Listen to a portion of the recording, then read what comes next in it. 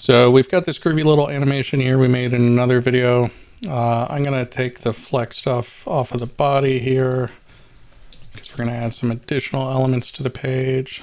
So now we'll just wrap this in container. Save that, and everything's looking good. Where Web Animation API differs from CSS keyframes is our ability to control the animation. We can pause it, we can play it, we can reverse it, all sorts of stuff. So I'm just going to add a button here with a class of pause. It'll say pause, and then we'll do play.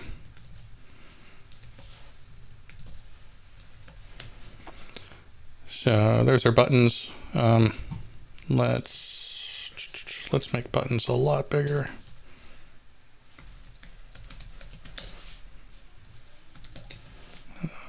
Yeah, that'll work. Okay, so here is our animate that we created previously. We are going to assign that to a value. So I'm going to say const my animation equals.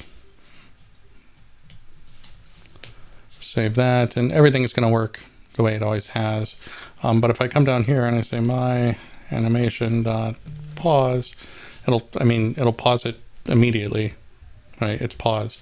So rather than doing that, I'm going to add an event listener to my buttons. So dot pause, add event listener. On the click, we're going to say my animation dot pause. Clean this up a little bit so we can see it, and we'll try that out. So I'll click on pause right there. It paused it. Awesome. So we can just follow suit with the play method.